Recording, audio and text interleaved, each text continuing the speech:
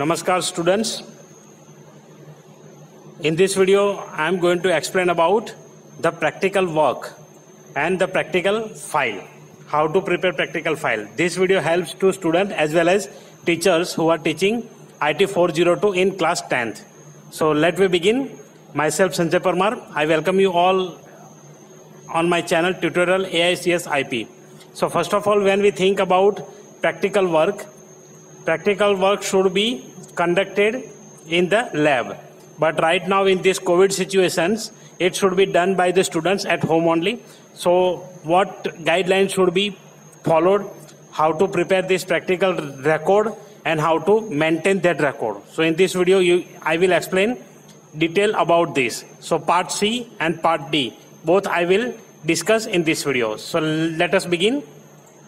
So here I have already written one post on my blog. So here you can see CBSE IT 402 practical file is an important part of CBSE IT 402, the subject of CBSE Skill Education Department. According to the revised CBSE curriculum for session 2020-21, the theory and practical both assessment given equal marks, that is 50 plus 50, 100 marks. So that you know very well, both carries equal marks in your annual board examination. Now, as per the CBSE circulars and CBSE information, I have attended one workshop recently. There also they said all examinations will be conducted as usual. There will be no such case till as of date, whatever government officials are telling. So here we have written one part, that is practical work. So a practical work contains three main components. And these three components are, first is practical examination, second is written test, and third is viva. So when it comes to this point, it is for the date when practical exam will be conducted. So that time, if you are teacher, then you have to prepare one question paper of 15 marks, which contains this part. Unit 1 digital documentation, Unit 2 electronic spreadsheet advanced, Unit 3 database management system, and Unit 4 web applications. There is no specific ratio or weightage given in the syllabus. You can ask like this, you can ask like that. You can combine these all units in 15 marks and then you can form a question paper accordingly. So this question can be asked from these 4 units, that is 15 marks. Then a written test. So that is practical, that student will perform on the computer. Then after that, when they will finish, you tell them to save in proper folder. And after that record you have to take the printout and attach with the answer sheet. You provide them answer sheet to write the steps, whatever questions you have asked in your question paper. Suppose from digital documentation you have asked one question to complete the mail merge. So that step student will write in answer sheet, and the soft copy which they are preparing on computer, that should be taken as a printout and should be attached with the answer sheet. So that way you can conduct the practical examination also. Now next part is written test. Written test, you can frame a question paper of 10 marks again, that is asked from the practical portions what you are asking for the practical part. So that is given in syllabus what should be considered in practical and what should be considered in theory. See, I will show you. It is available over here. Here you can see the practical portion and theory portion, they have mentioned separately. So this question paper can be made from these topics related to practicals. 10 marks question paper you can make. Again, there is no compulsion what type of question you should ask, what type of concept you can add. That can be anything from the practical part, that you can prepare one question paper. After that, next is viva. Viva you can ask about verbal question based lab activities you have asked in practical examination, that is part 1. Or you can ask them about observation or skill what they learn throughout the practical sessions. After that, most important part is project work and field visit. So in this part, many teachers have asked me how to prepare this practical file, what will be the sample. So sample I have attached in this file on this post only. You can download from there how we can prepare. So first is practical file or student portfolio. So let me discuss about field visit first. So when we think about field visit, the points are given in syllabus itself that you should consider. I am also considering the same thing. See, we are also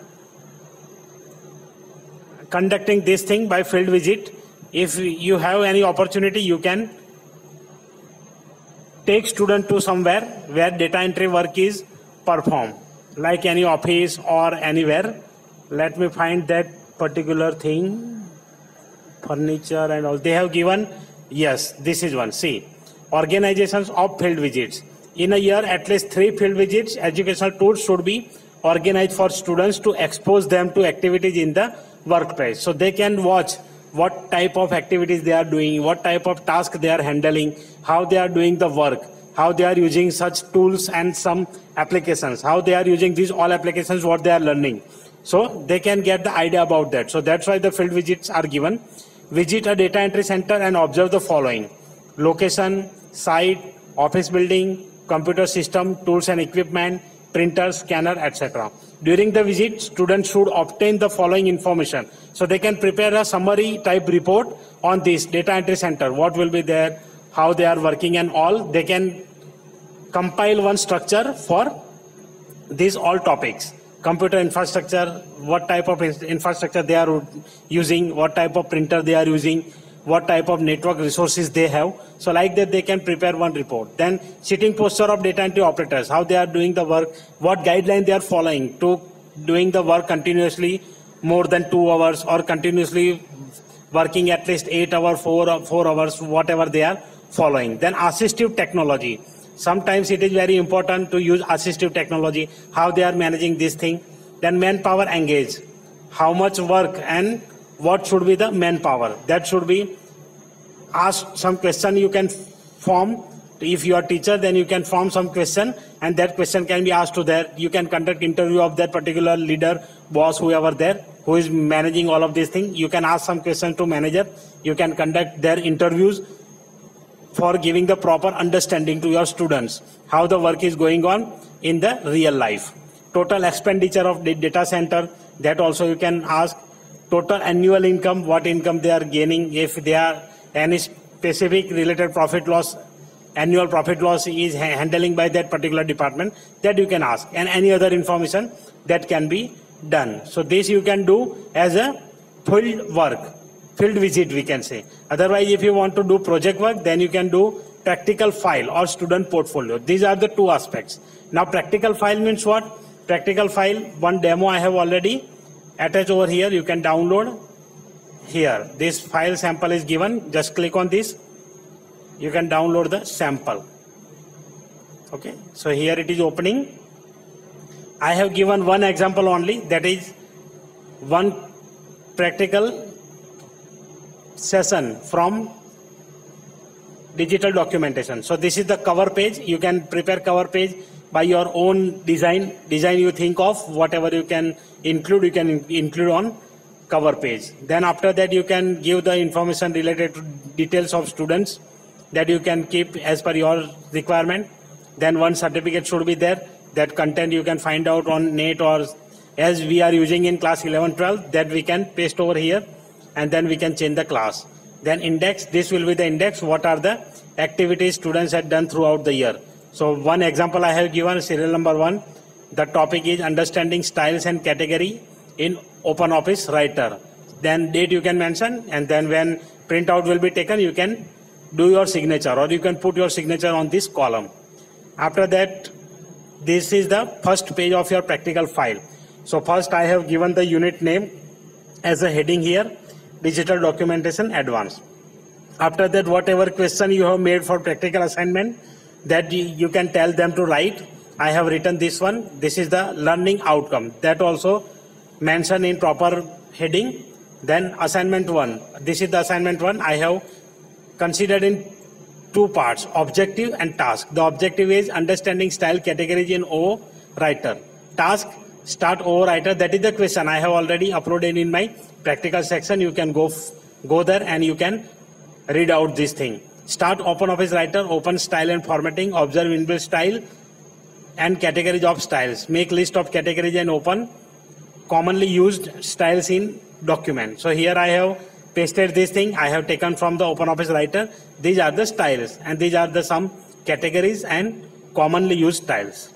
In next page, second assignment, that also the question and the output what I want. I have marked some styles here, that style should be used. So how they will write solution in this manner, how they have performed this activity. So these are the simple steps. First they have typed the paragraphs and text, then how to apply the headings, whatever asked in this question, that is they can write in this manner, click on format style, and these are the all steps how they have completed this activity. And when they write this solution, after that you can attach the screenshot of the soft copy. Whatever they have completed, that screenshot should be attached here as a soft copy. So I hope you understood how to prepare the practical records and practical file for class 10th IT 402. If you have any specific doubt or query related to practical or portfolio, you can ask me in comment. I will reply them. And if you are watching my channel first time, if you are coming to my channel first time, subscribe the channel and press the bell notification icon. Thank you very much for watching this video. Keep watching, keep learning.